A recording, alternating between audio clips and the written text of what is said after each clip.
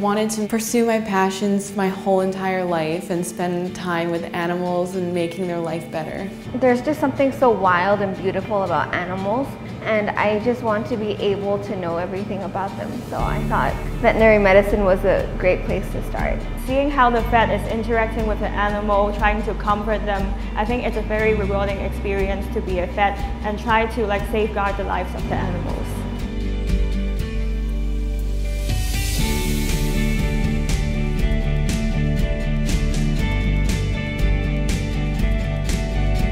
Prevent the disease by having a nice shed with enough air coming in, the animals get good feed. One Health is a course that we're currently taking, and it's the idea that animal health, human health, and also the environment, those three components are all interrelated. We not only learn about animal welfare and how to take care of animals, but we learn about other things like food safety and aquaculture, which are such important things in our modern globalized world.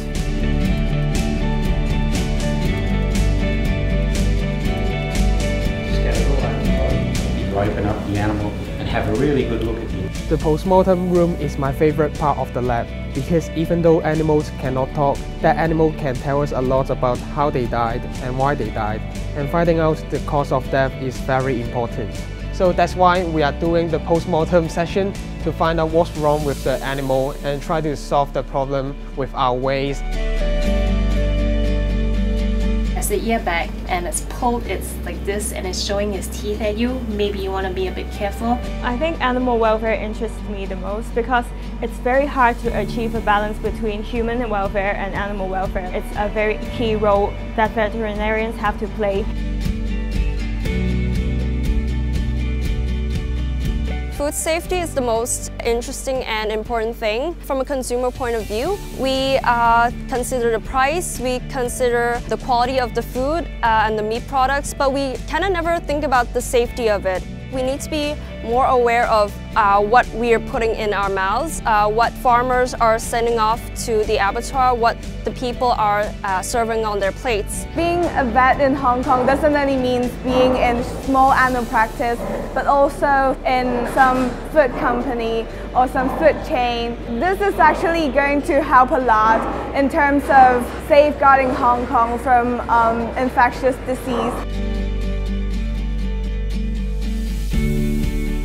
We'll do skin scrapings and we'll look at them under the microscope.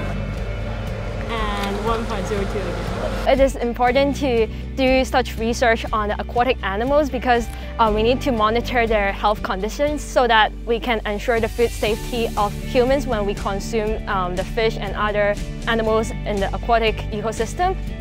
This is the first and only vet program in Hong Kong, and that's why I choose it, because I think that it is important for us to learn about the local situation. Like, if we are able to study vets in the place that we are brought up, that means we can be more familiarized with the local animal issues.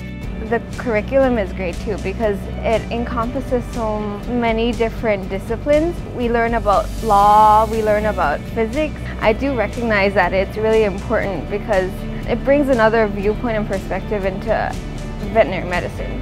Hopefully one day humans will realize that we're not the dominant species, we're not above every single animal, and to kind of gain respect for different species of animals. The role of a vet is really important because if the animals are healthy, the people are healthy. But if the animals aren't healthy, then there's no way the people can be healthy either, because it works as an ecosystem and everything is linked together.